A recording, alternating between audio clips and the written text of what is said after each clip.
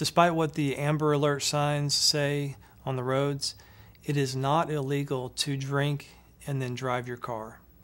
You can consume alcohol and you can drive your car. You can't drink while you're driving your car, and you can't drive while intoxicated.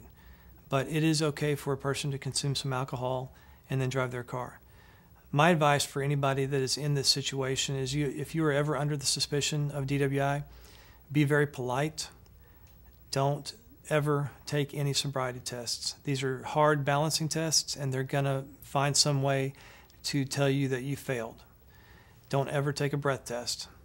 And if they threaten to draw your blood, let them do it, because I can attack a blood test case better than I can attack a breath test case.